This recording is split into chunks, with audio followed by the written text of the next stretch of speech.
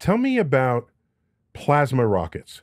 Tell me. Plasma propulsion is basically we are talking about the next generation of rockets, specifically plasma rockets. And they're highly efficient, yes? Yes. What's hard for people to see, just being Earth surface dwellers, Yeah. because you say, if I want to go forward, I just have to run or step on the gas. You're doing that at the expense of Earth beneath your feet. So the only reason why you can go forward is because Earth is, you're putting friction between your foot on the Earth, and you're changing the rotation of the Earth slightly. You're pushing back. You're pushing back on it. You have something to push back on. Right. So this is in space.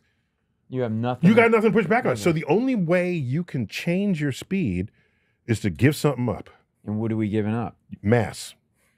Take it from there. Yes, you take it, and in this case, it's just you create the plasma or plasmoid through the process of like solar flares, magnetic reconnection, and you continuously detach these plasma from the back of the rocket and at high velocity.